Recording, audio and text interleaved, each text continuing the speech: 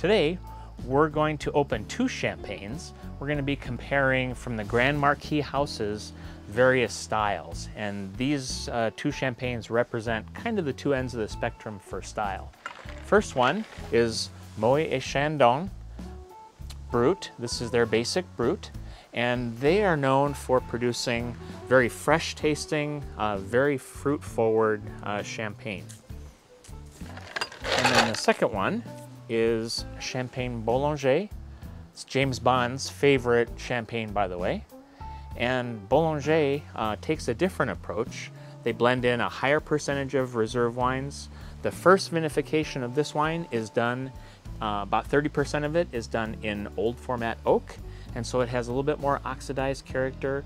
It spends at least 30 to 36 months on the lees, so we might get a little bit more of the leesy flavor as well. So we're anticipating being able to tell the difference between these two, and so we're just going to give it a try.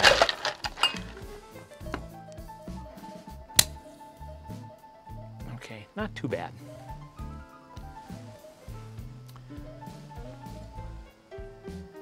And you can see really a pretty amount of pearlage, those bubbles coming up. Again, this is the Moet Chandon Imperial Brut. So that's our first wine.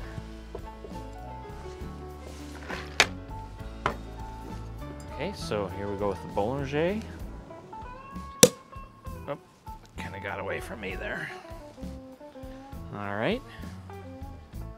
Try to do a little bit better champagne pour here now. And so here we have the Bollinger Special Cuvée. This is our basic Brut. Couple things to notice right away. We have the Moet Chandon Brut cork here and the Bollinger here.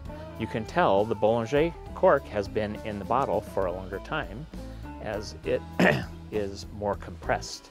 And the Moet Chandon one opened up almost to its full size. So that's kind of cool. All right, we'll take a look at the color.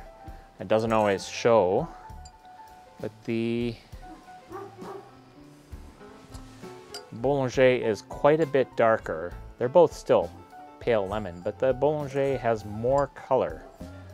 I don't know that I would go all the way to medium.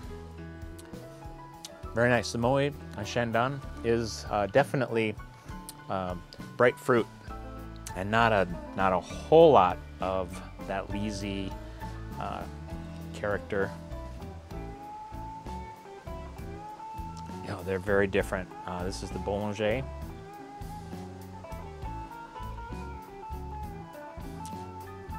Much more brioche and kind of bread dough. Really nice. Kind of nice to know if you're looking for something that's really bright and lively, acidity, fruit, all that bright fruit, Moet Chandon. And if you like that brioche kind of character, Champagne Bollinger. So, cheers.